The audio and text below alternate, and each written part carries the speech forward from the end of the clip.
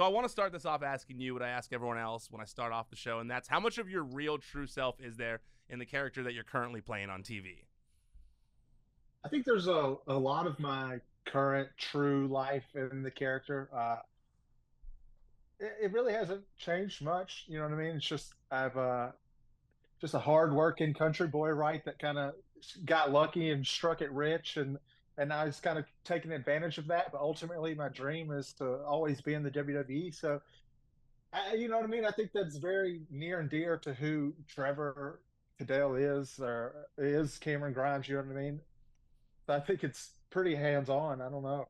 Yeah, and I think, I'm someone who's followed your career for a long time now, and I think that it does seem to me that this is the most like grounded you've been as you as a character. You're not maybe outlandish as much. You're kind of so far a much more grounded like you on TV, at least since you've been on SmackDown.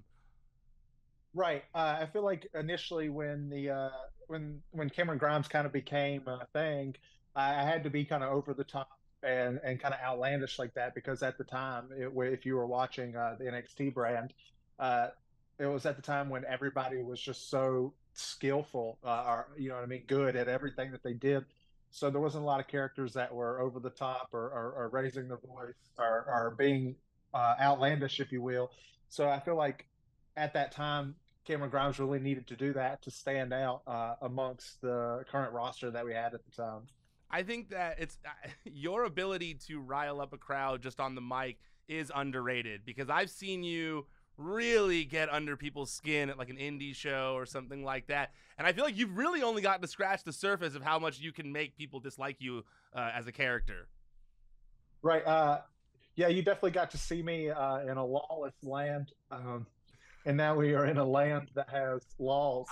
Uh, I think it's the best way that we could say that. But yeah, I think that.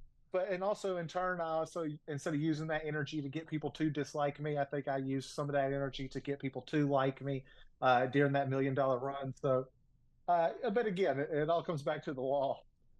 So then you said country boy who got lucky, who's hardworking. That's kind of how you would describe yourself, the person. Yeah, 100%. From Cameron, North Carolina.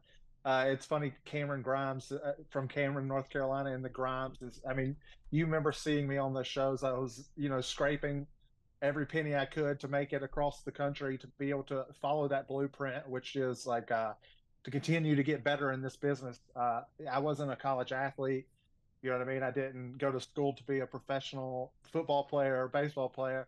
My goal was to always be a professional wrestler, a sports entertainer, a WWE superstar.